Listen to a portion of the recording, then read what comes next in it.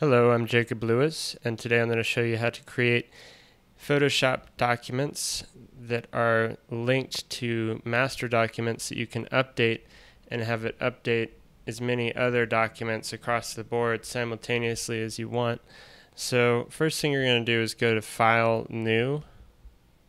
Just going to create a new document. And for the background, I'm going to make it transparent. And I'm just going to leave these settings the same. Alright, so I'm going to just put in some text here. And we're going to make this larger. And center it. Okay. Now I'm going to save this file. And I'm going to call it !_master. Now the exclamation underscore will just make it float to the top of whatever's in the folder, give it some more priority, and master, I'm just naming it that because the other files will be linked to this, and this one will update them all across the board. So I'm going to hit save, and OK. And then I'm going to do another new file, and for this I could choose a white background, and I'm just going to go File, Place Linked. Now Place Embedded would just place it as a smart object, and then I don't believe it would be updated if the master was changed. Place Linked, I'll show you what that does. I'm going to open the master.psd, and you can see it's positioned at exactly the same. Just going to double click to place it. Now you'll notice in the layer it's got this little link in the bottom right hand corner that indicates that it's a smart object, but that it's also linked. So now I'm going to save this file. I'm just going to call this linked1.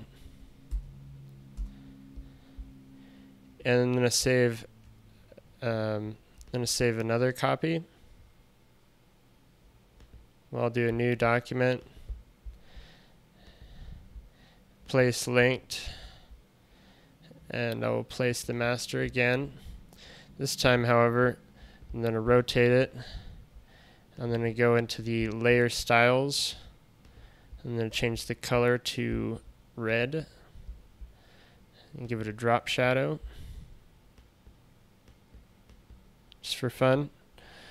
Alright, so now I'm going to save this file.